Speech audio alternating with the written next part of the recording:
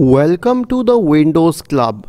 If the escape key is not working on your Windows computer, then either read through this article on the Windows Club or simply watch this video. I'll guide you through the resolutions.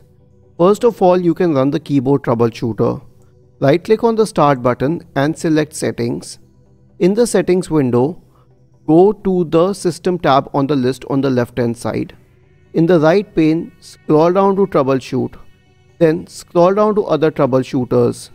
Then scroll down to the Keyboard Troubleshooter and click on Run corresponding to it.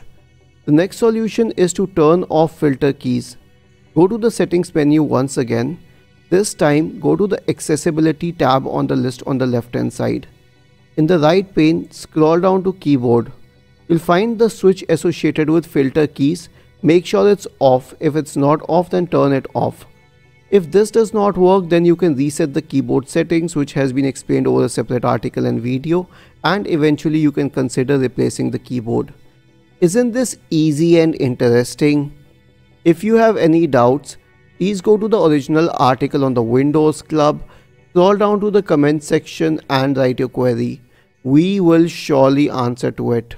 Do not forget to subscribe to the channel. Thank you for watching this video and have a nice day.